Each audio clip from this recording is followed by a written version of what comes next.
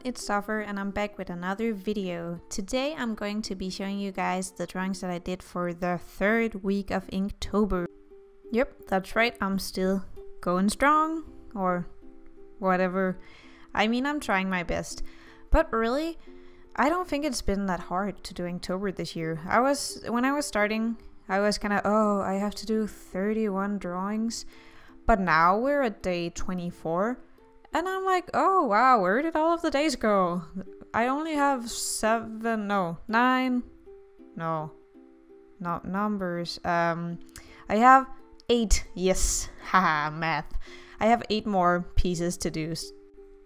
And I've been having a lot of fun with Inktober this year. I also had a lot of fun with it last year. I just think it's fun. And it's something that's very different from what I normally do, so it's nice to do other things once in a while. I didn't really know what to do for this drawing. How many times have I said that during this Inktober? But I finally decided that I wanted to do someone dancing. So I found a post that I kind of referenced, and then I drew this girl and this guy dancing together, and the guy was really ugly and the girl was kind of cute. So I erased the guy multiple times before deciding, hey, what if it's just 2 girls dancing? That would be really cute. And I'm glad I did that, because the blue girl, yeah, I don't know if we're there yet, but the other girl's gonna be blue. But yeah, I think she turned out so cute and I love her so much. And they're so cute together. This is so cute. I feel kind of weird saying that about my own art, but you guys have been telling me to be less negative and to not bash my art as much as I do. So I'm gonna try my best to be positive. Yeah. Because I like positivity. We've been over this. Let's move on.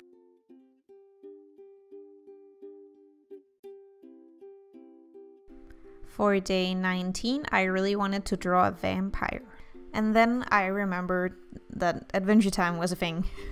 So I figured, oh my god, I could draw Marceline the Vampire Queen because she's awesome and I love her. I sketched out a couple maybe of different poses for her, and I was kind of having trouble with the framing of the page, which is a thing I noticed that I have trouble with a lot in these Inktober drawings.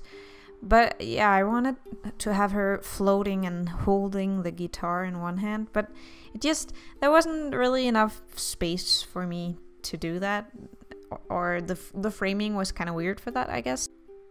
But then I settled for this, which is more she's just like floating right side up in the air. And I'm glad I did, because when I finished the sketch, there was just something about it that I just really liked. I looked at it and I was like, this looks good. I like it. And I know some things about composition, but I don't always remember to follow them. And right now we were learning about good gestures in school. But I'm very bad at implementing those things in my drawings. And this doesn't really follow any of the rules for good gestures or composition, but for some reason I think it works. So yeah, this one turned out pretty good, and honestly I think it's my favorite out of the Inktober drawings I've done for this year. Also, of the Inktober drawings I did last year, this is my all-time favorite Inktober drawing, maybe, I think.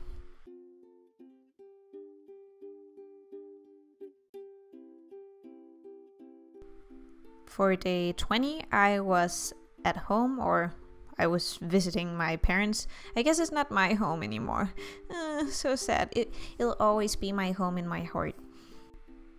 But I was visiting my parents, so I had to film on the floor, and I was so tired. So I just drew my face, my tiny smiley chibi face, and I put it in a circle.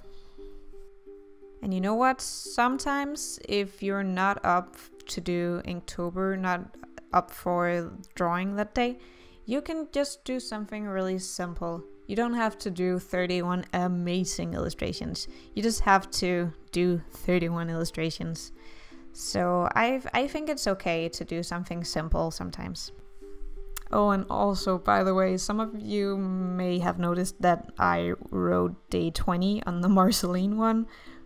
Whoops, I messed up. So I wrote day 19 on this one, just so I wouldn't have 2 day 20s.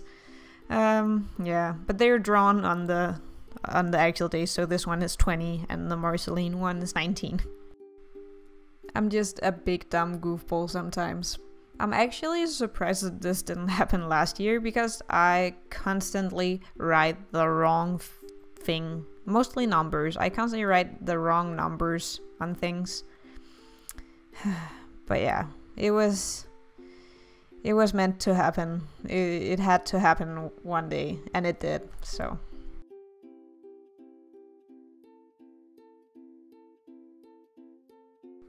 This next one was also filmed at my parents' place, and I think that this was the day that we went to the zoo.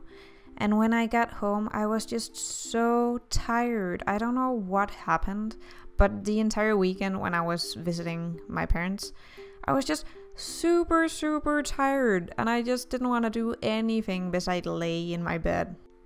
I didn't really get to do it that much, lay in my bed, and also I don't have a bed at my parents' place, so I just have a mattress on the floor that's really uncomfortable. So I was just really tired. And again, I drew something really simple. So I drew this kitty, and he's lying on his back, and he's like, I can't even say the sound, but he's like saying meow, but he's also saying meh because he's really tired. And I forgot that I didn't have my white gel pen with me, so I just colored in everything, and then I was like, oh wait, I made a mistake. But then I went in and added the details with the white gel pen when I got to my apartment.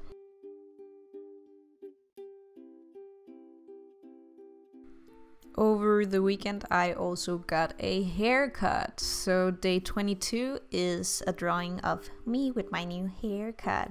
It's really short now, and I'm not sure I like it this short.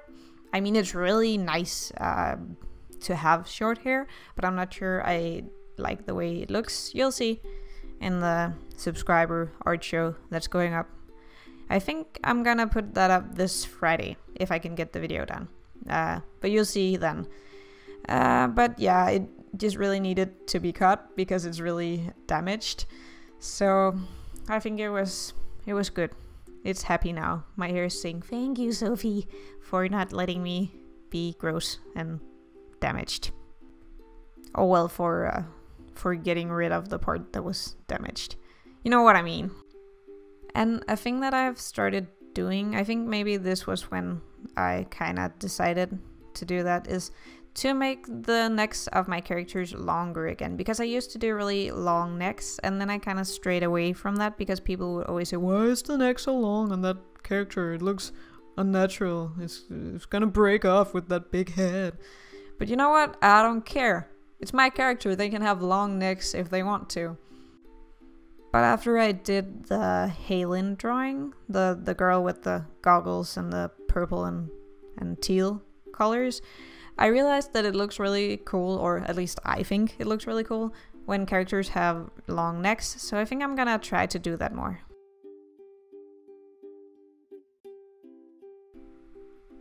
Ayo, here's another character with a long neck. Yeah, for day 23, I decided to follow the prompt because it wasn't a bad prompt this time.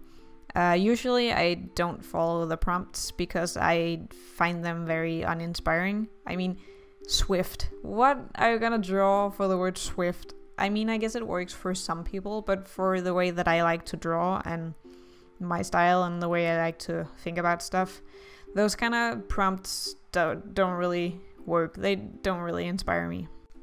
But some of them, when I look at them, they give me ideas.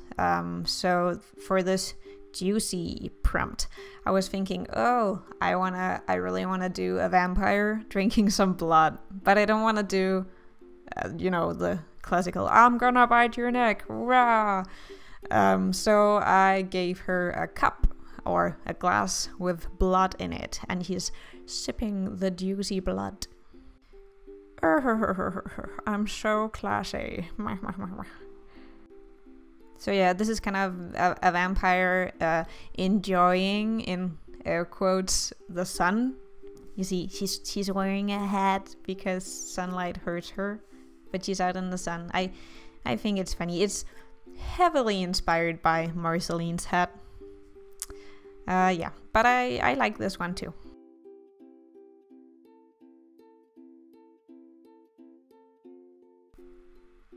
Okay, so for day 24, I decided that I'm on a roll. I'm gonna do 2 prompts in a row. What? So the prompt for today was blind. And I wanted to draw a blind girl. So yeah, I drew this girl and she's holding up her hands like she's, oh, where am I? She's kind of trying to, I don't know what she's trying to do, but she can't see anything because she's blind. And originally I was thinking about doing really cool effects with her eyes or something glowing behind her or powers in her hands that I wanted to do in teal. But then I realized that would mean that I would have to color everything in dark so I could have the light shining through. So yeah, I didn't want to do that. That's too much work, too much pigment wasted, or alcohol, too much ink wasted. So then I thought I can just take a teal marker and do the outline in teal, and that's gonna be fun. So I did, and I really like the result. I also went in with a light teal Copic marker to add some shading and stuff, and I think it turned out really cool. The pose isn't the best for this one, but I think that the way I drew it, you know, the way I did the actual inking part turned out really cool. And that's about it for this video. So I hope that you guys enjoyed my week 3 of Inktober and that you're still excited to see more Inktober, because I'm gonna do more. And I also hope that you guys are having a fun time doing Inktober and that you're keeping up and that everything is going according to plan. Please tell me in the comments down below how your Inktober is doing. But aside from that, I really hope you guys enjoyed the video, and I will see you later.